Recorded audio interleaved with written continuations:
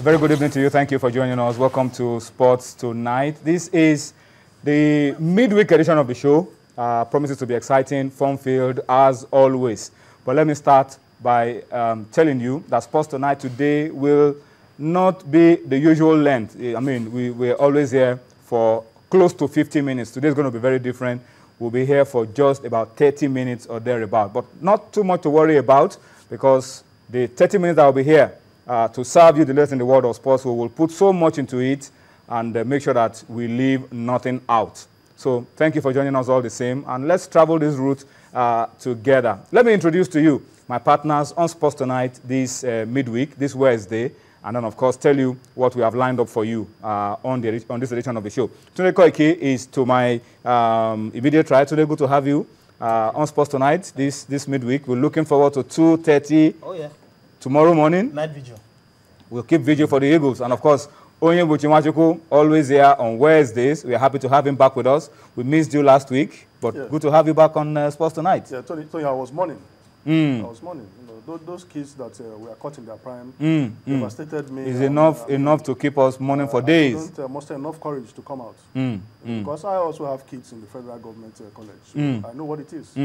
So, I mean, the government should do something, honestly. All right, our prayer is that, but our prayer is that such terrible incidents will no longer be commonplace in Nigeria. That God will help us to put a stop, give our leaders the wisdom to put a total stop to the kind of nonsense that goes on, killing of kids and all of that. But let me just tell you that the program tonight, because it's going to be just about 30 minutes or thereabout, we're going to be focused on two major issues. The first one definitely has got to be what happened today. The biggest story coming out of Nigeria, the sports industry in Nigeria today, has got to be the change of guards, a new chairman for the National Sports Commission, a new sports minister, so to say. We'll talk about it extensively. Who is the new man? What did the former sports minister achieve? What are the reactions? We'll talk about it. And of course, the second part of the show tonight will be focused on the game coming up in a couple of hours from now, the Super Eagles of Nigeria against the El Tri of Mexico, the game taking place in the United States of America. Those are going to be major issues on Sports Tonight this Wednesday. But in our usual style, we like to start by telling you that we want you to talk to us around these two issues on the program tonight. We want you to take advantage of our feedback mechanisms. Talk to us. Those platforms are showing on your screen. Give us your opinion to the issues we'll raise on the program tonight. On Facebook, channels iPhone Sports. On Twitter, channels @channels_sports. Tony Bitoye, my handle. Talk to us. What do you feel about the change of guards? What advice are you going to be giving the new sports minister? What would you remember about the outgoing sports minister, Malam Bolaji Abdullahi? Talk to us on Twitter. And of course, also tell us how you are building up to the big game that is taking place later today or tomorrow morning. Nigeria, Mexico, international friendly games. Some friendly games are going on as we speak. Some have been concluded. We'll take a look at them. But talk to us on Twitter about the new sports minister. What legacies is the old one leaving? And what are your expectations as we get ready for that all-important friendly? The friendly is looking more like a Nations Cup final. Everybody's talking about it. Nigeria against Mexico. So that's it. That's what we expect from you on Twitter. Please get active with us, interact with us, and let us flow together. Gentlemen, this first part of the show, I think we should focus on the change that happened today. I mean, that's about the biggest story on the domestic scene around Nigerian sports. The biggest news coming out has got to be Mr. President has decided that there should be a change of guard in the sports industry, in the sports ministry. And so we have a new sports minister.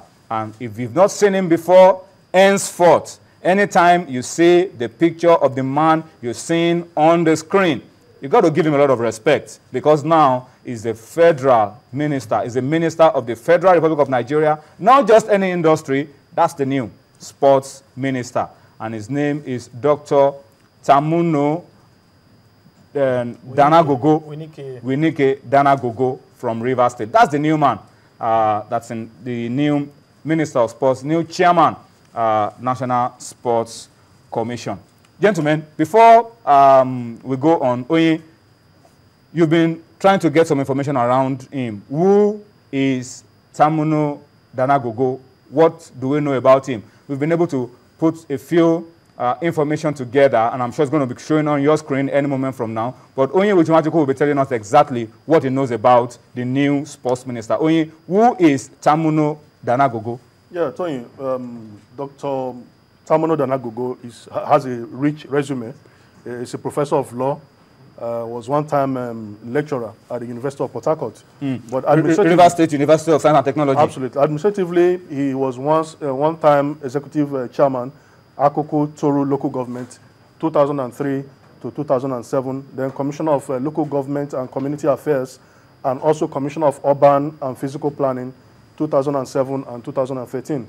He voluntarily resigned from office as a commissioner in 2013. So this is a much we. So he's a PhD holder, a lecturer of law from the River State University of Science and Technology. So good pedigree, Tunde. Good pedigree. I mean, nothing relating to sports, but we can argue it. Bolaji Abdullahi that has gone and has left the office, that people still had no background in sports as well. I can't remember the last time we had. Adedoja was a professor.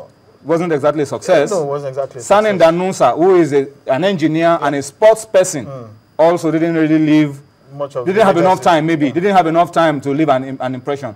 But this man, clearly, no background in sports, but a background in law. And when you are a learned, they call them a learned fellow, you should have an idea of what goes around. And I think it could bring a lot, I think plenty. That is a simplistic way of looking at it. We've seen educated people that their intellect leaves a lot to be desired. But I'm just hoping that the new minister is a cut above the rest. In all honesty, nobody saw this one coming. It was a huge shock. And I'm particularly pained personally. I have never met the former minister. I've never met him in person. I've never spoken to him. But I can still remember that he was probably the most approachable, most earnest, most driven sports minister that we've had in over a decade. And I'm sure that his legacy will live